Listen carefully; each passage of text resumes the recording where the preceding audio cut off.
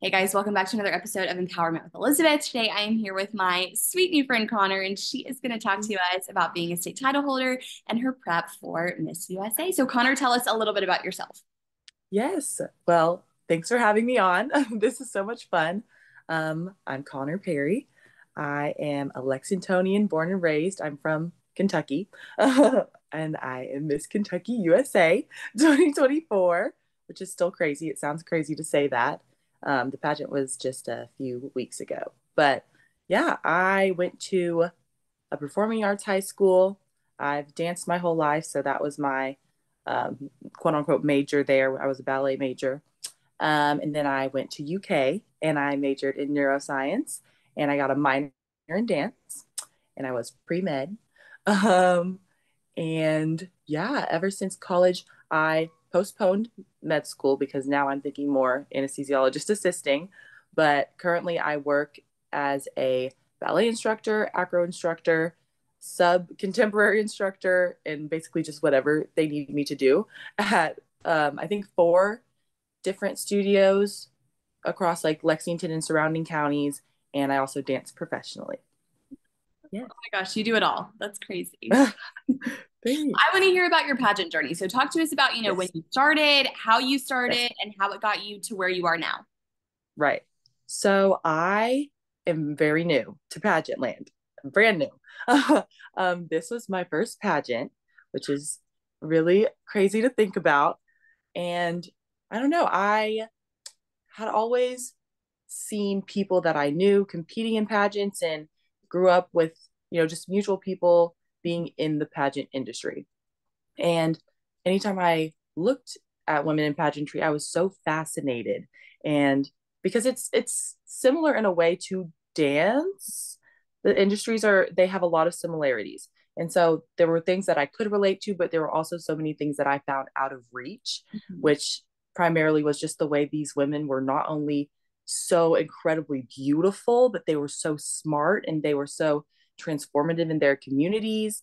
And the way that I would see them answer these onstage questions and with so much poise and eloquence, and they're so articulate. And I was like, that could never ever be me. I was like, that's so out of reach. Like that seems like my worst nightmare, but kudos to them. They are amazing. I thought the women in pageantry were just the most incredible people, and they are. And so when the opportunity came to enter a pageant, which I had friends that had competed in USA specifically, which is why I did USA. Gotcha. Um, just because, I had people that I could lean on and ask Known questions and quantity. Yeah. yeah, things like that.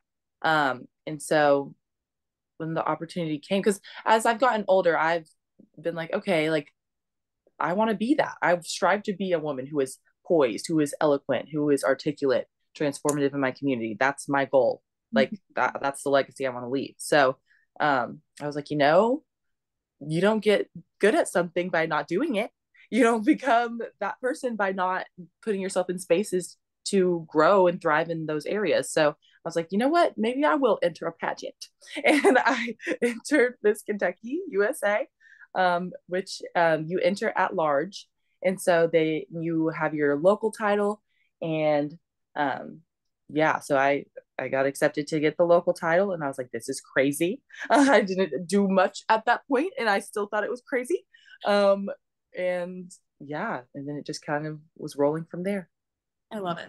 I love it. And Okay. you're obviously, you talked about being you're brand new, but I want to know what your favorite phase of competition is so far. I'm a pageant girl too, so this is like my favorite question. Well, you can Yes. have the answer, but tell us what your favorite phase is and a little bit about why that phase is your favorite. Yes. So in USA, there's no talent. Mhm. So obviously, that would probably be my favorite if there were talent because I love to dance and I always am wanting to dance. But I'd say my favorite phase is evening gown. And of course, it's an on stage portion, which I love. Again, I'm a performer. I love to be on stage. I love to put on a show.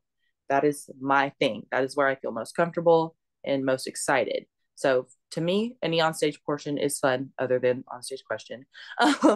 And so, yeah, evening gown as opposed to swim. because I think that evening gown is a little bit more intimate.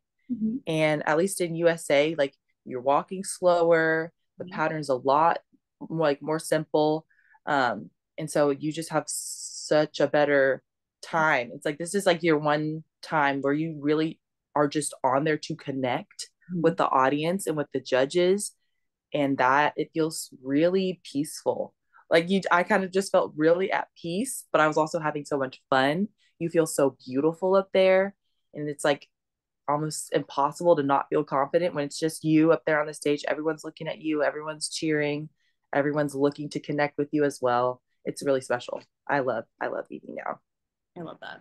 I love that. And Yeah. I'm interested to hear this one's kind of a tough question, so you can take a second to think about it if you need to. But I'm interested to hear why you think the judges selected you specifically to represent the state. Um The tough one, I know. it is a tough one. I mean, going into the pageant, I had to keep reminding myself that it's who you are. It is not what you are, and it's not what you've done and what you have.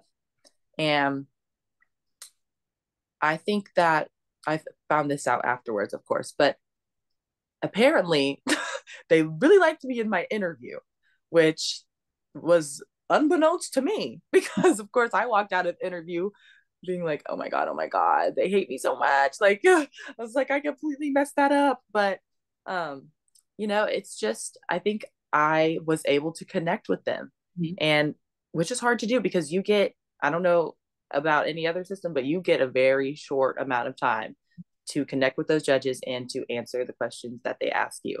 And I think I was lucky because the questions that they asked me allowed me to really be able to connect with them and, um, show them like my favorite and best parts of myself.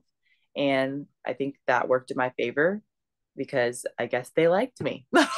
And I don't know, because it's hard in this environment. It's really hard to not compare to what other people have done. People have started their own nonprofits, and I work for nonprofits, but I didn't start them. It's like people have written books and people do all these incredible things because they are incredible women.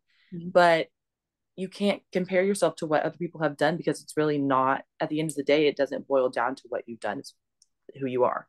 Mhm. And so I guess they liked me. I guess. I guess that's why. They were like, okay, she can represent the state, I guess. I But love I'm it. very grateful. I'm really grateful for it because I'm excited about it. And just these first few weeks in the position have been the most incredible weeks. And I like can't imagine how this year is going to turn out if just these first few weeks have been this good. So yeah, Mhm. I'm feeling really lucky and Yeah. grateful.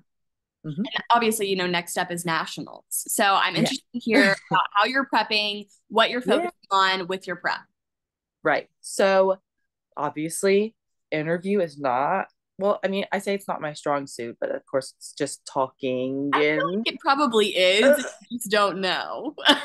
I don't know. I get so nervous and I get so in my head. So, um, prep wise, I am one of those people who in dance needs to be over rehearsed. And Mhm. so, and obviously you don't want to be rehearsed for interview, but preparation is key for me personally. So Mhm. I'm just gonna prep, practice speaking. Things like this are so good for me, like coming on podcasts and like just doing interviews, just getting used to talking and, hitting the points that you're asking me, and because I'm someone who talks in circles if you can't tell.